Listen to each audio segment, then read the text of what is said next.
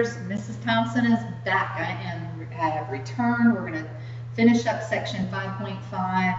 Example 4, we're going to write an inequality from a graph. So we really need to be able to go both ways with this. If they give us an inequality, we should be able to graph it. And then if they give us the graph, we should be able to write the inequality. All right? So let's go ahead and get started. I'm going to start with letter A.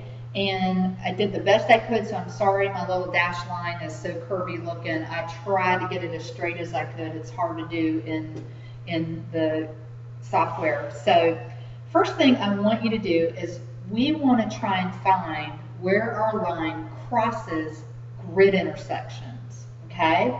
So what I'd like you to do is with your pencil, I want you to circle this point right here, because that's a grid intersection on the y-axis, so this is going to end up being our y-intercept.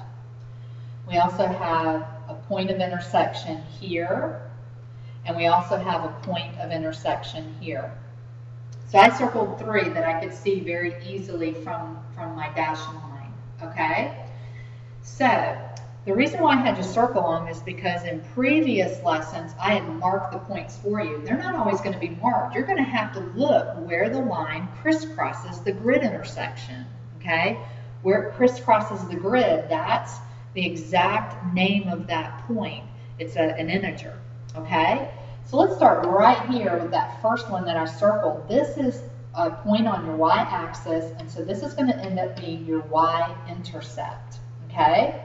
So as you count, here's the origin, and as you count up, the y-intercept is at +2, okay? Now, the other thing that we need is we need to find the slope, to calculate the slope. Pick any 2 points. You could start here at the 2 on the y and use rise over run. You can go down 1, right 3. So I went down 1, right 3. Or you can start here and go down 1, right 3 to get to that lower one there.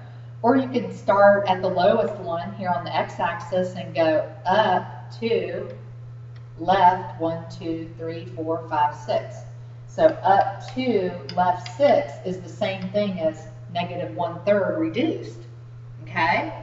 So once you have the slope, and once you have the y-intercept, you're good to go. You can actually write an equation in slope-intercept form. The only thing I can't put in there at the moment is the inequality symbol. How do I know it's an inequality? Well, first of all, I see a dashed line and I see shading. So that right away gives it away that I have an inequality, and I'm going to have to select an inequality symbol. Okay?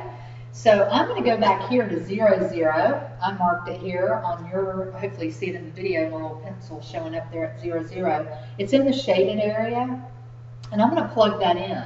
And I'm going to see how the numbers relate to each other, okay? So 0, and then I've got 1/3 times 0 plus 2. And so I got 0 for my y, and I've got 0 plus 2, which is 2. How does 0 relate to 2? Is 0 greater than 2? Is 0 less than 2? What's going on here? Hopefully, you said that it's less than, because it is. And so that's the symbol we're going to use. And we're going to leave it just less than, because since it's a dashed line, we don't need the equal to sign. Okay, remember dashed lines, there's no equal to sign. So this is the equation I'm looking for this very first graph, okay? There are lots of ways to do this. If you can find an easier way to figure it out, use your way. As long as we end up saying the same thing here, that y is less than -1/3 x plus 2, I'm good with it. Okay, let's move over to B. I'm going to circle my points of intersection on the grid. So there's a point of intersection. Here's a point of intersection. Really don't see anything else. This is going to end up being your y-intercept, because y, it's on the y-axis. That's y. So let's count down. That looks like B is -2. Okay. And then let's use these 2 points and calculate the slope. Okay.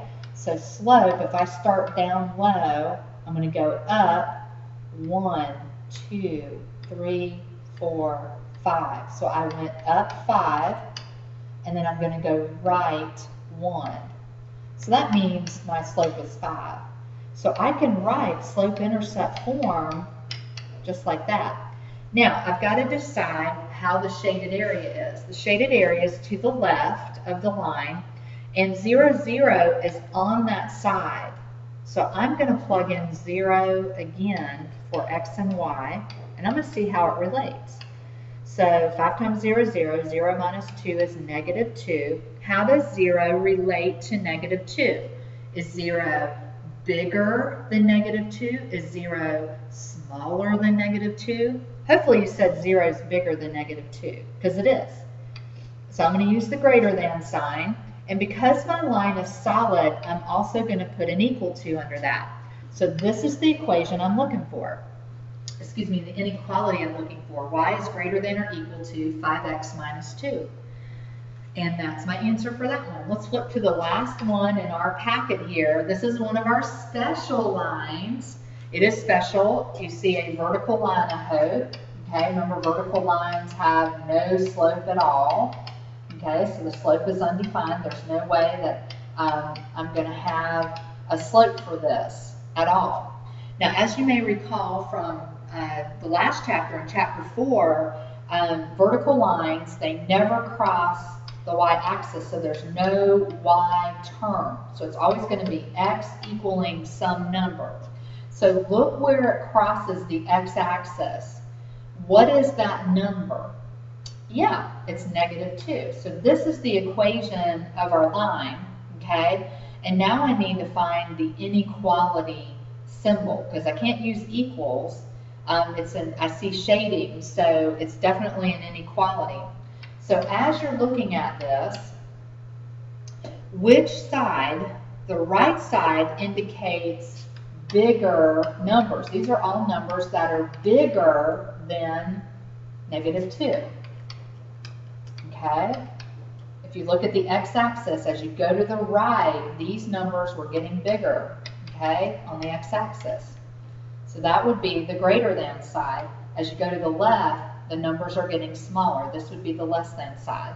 So the logic would be, hey, if we're shading to the right of the line, and it's a vertical line, this would be greater than or equal to, because it's a solid line. That would be how I'd write that equation, or that inequality, okay? So x is greater than or equal to negative 2. Now you could test it. You could use your tester point 0, 0, just don't have a y to plug that second 0 in. So is 0 greater than or equal to negative 2? Yes, it is. This is the correct way to write that. Okay, if you have any questions at all, let's bring those to class tomorrow, and I'll be glad to help you.